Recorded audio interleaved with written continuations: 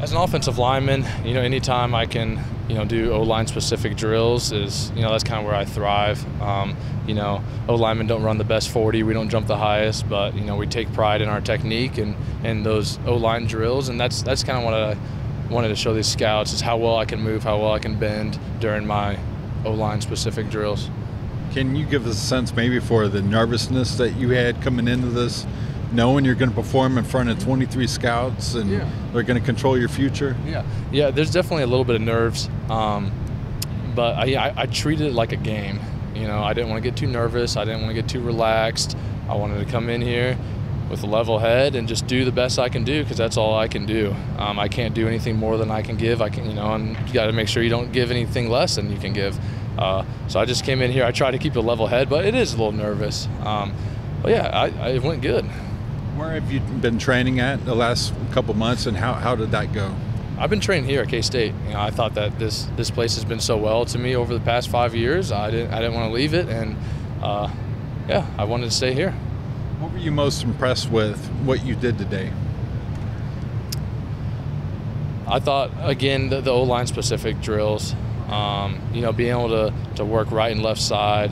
I never snapped a ball during college, during a game. At the end I was taking snaps. I wanted to show them my versatility. I think that's the biggest thing I got to show is my versatility. I'm not blessed with enormous length. I'm not a 6'7", 6'8" guy. So I got to be a versatile guy, and I think I showed that really well. What do you feel like was the event that gave you the most challenges? Probably a 40-yard dash. Anytime you ask a 310-pound guy to sprint 40 yards as fast as you can, it's always it's always a little tough. But no, I thought I did well in that. I thought I competed really well in all of the kind of change of directions, and the 40 time and the jumping stuff. That O linemen typically don't love to do, but I thought I competed really well in that, and I thought it was a great day. Getting down to brass tacks, you have been mentioned on a couple mock drafts. Where do you see yourself right now? What's the state of that? I really don't pay attention to that stuff. All I can do is throw everything I got out there and be the best I can be. And whether that's a first-round draft pick or an undrafted free agent, as long as I give it all I got, I'm content with that. So I can't control that stuff. So I really don't think about it. Any teams you've been in contact with so far? Yeah, I've had about 16 interviews with NFL teams.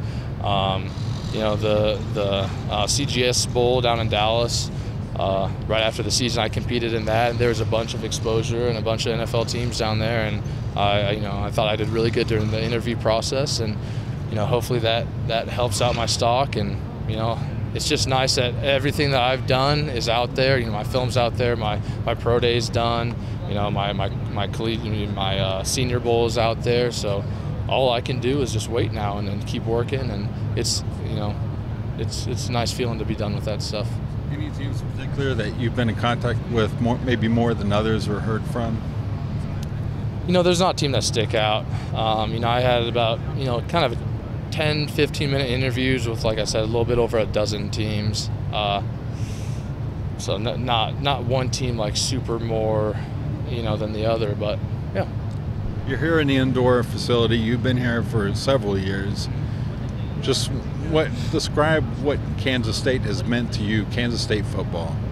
K-State football's meant everything to me. It hasn't been easy all the time.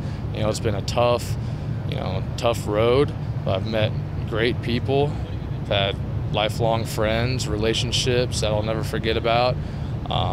And this is probably the last time I'll be sprinting in this indoor, and that's kind of a good feeling. But after 5 years, but yeah, it's meant so much to me, and I hope I can do what I can to make the fans happy, make my family happy, and hopefully one of us gets this draft streak going. I know people are always talking about that, and